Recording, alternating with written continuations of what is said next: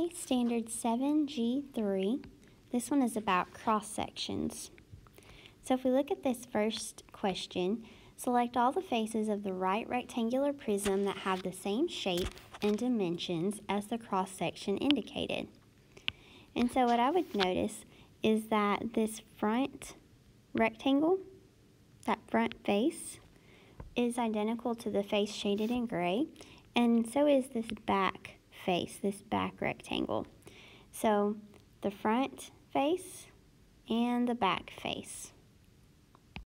Number 8, select all the shapes that can be formed by either a vertical or horizontal slice of a cylinder. So we think about what a cylinder is. It's just a can type of shape. So it might look something like this. Okay, and roughly. And if we were to cut a slice through that, say we slice it through this way, and think about what that would do. That slice would be a rectangle. You could think of it another way. If I were to slice vertically this direction, what you can't see is what it would be, and it would be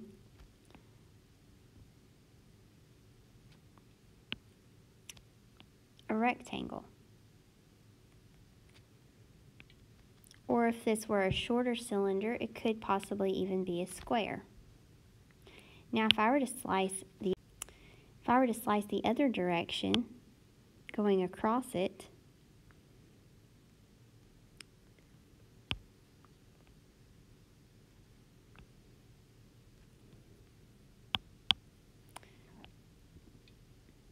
it would actually be a circular shape. You can't tell it when you look at it in 3 dimensions about exactly what that would be. But if I just slice through the middle of a can across it, we would get a circle. If we were to cut through a can and open it up and see what kind of shape remained, it would be a circle. Notice that that circle is parallel to this base circle. Notice that a rectangle would be parallel to this front base, which is a rectangle. Standard 7G4 is about circles. We're looking at circumference and area specifically of circles, and we're going to use our formulas for these. Problem number 2, what is the circumference of the circle? So we start with what it's asking for, circumference, and that tells me which formula I'm going to use. I'm going to use one of the formulas that start with C, circumference. And since it's given me the distance all the way across, that is the diameter of a circle, then I'm going to use the one that uses diameter. So C equal pi d. And so we've got 3.14 for pi times the diameter is 18. And when we multiply, we get 56.52, and that is a distance, so it's measured in just plain centimeters. Problem number 9, the area of a circle is 113.04 square meters. What's the diameter? So it's asking for area. We've only got one formula for area of a circle, and it's A equal pi r squared. So let's plug in what we know. We know the area is 113.04. We know we're going to use 3.14 for pi, but we don't know what the radius is, so we're going to just leave that as r squared. And we actually want to know what the diameter is, so we'll come back and figure that out once we know the radius. So let's go through and simplify this. We're going to get rid of that 3.14 by dividing both sides by 3.14. And that comes out to 36. Now, we know that the radius squared is 36, so we have to think, what number is r? What times itself is 36? you can use the square root button on your calculator. So if you were to type in the square root of 36 on your calculator, you're going to get 6. So 6 is the value of r. And if you think about it, 6 squared is 36, so that was true. Now we want to know what the diameter is.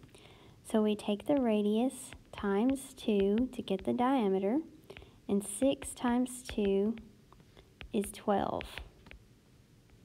So answer choice B, it's 12 meters.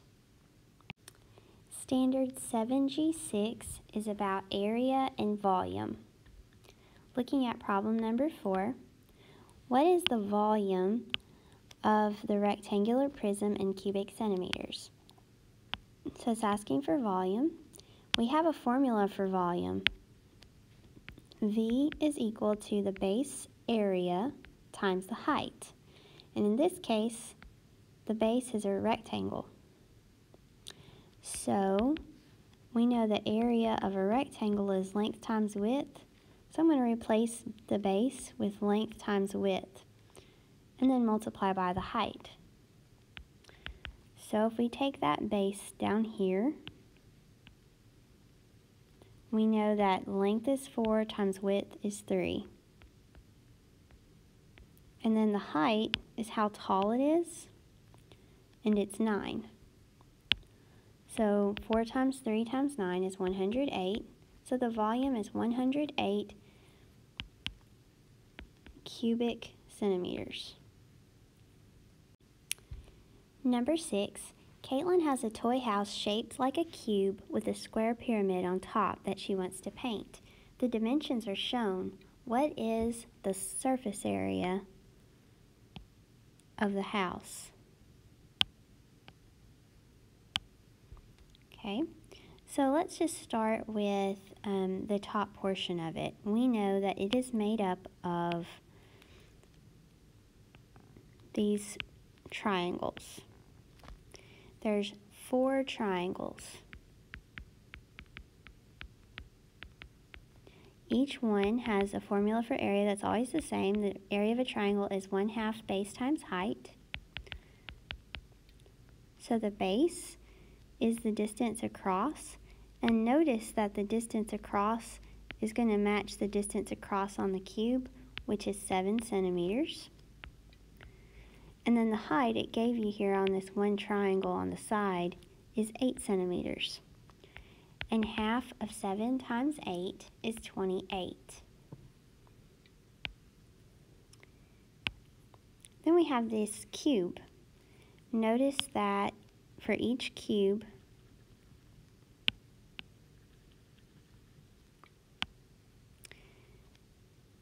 the area is equal to length times width, which is the same, 7 times 7, because it's a cube. It's made up of squares. So the area of each square is 49. And we can go through and notice that there are 4 faces, or 4 squares around the cube, and then 1 at the bottom. So there's 5 squares. So now we're just going to calculate the total surface area. We can say there's 4 that are 28 square centimeters, and then 5 that are 49 square centimeters, and we add those together.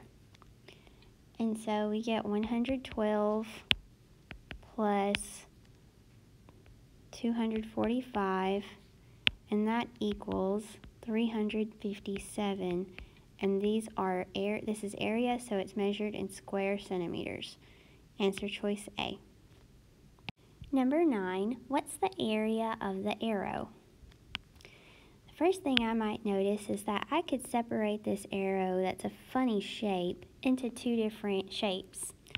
I have got one rectangle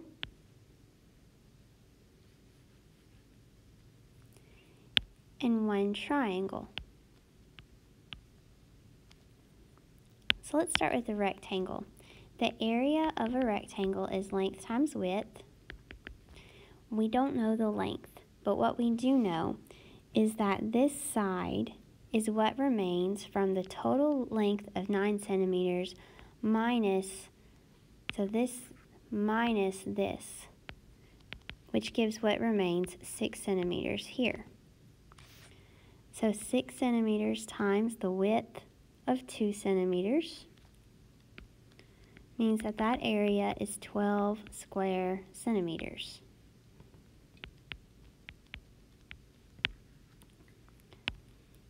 And then for the triangle, area is 1/2 base times height.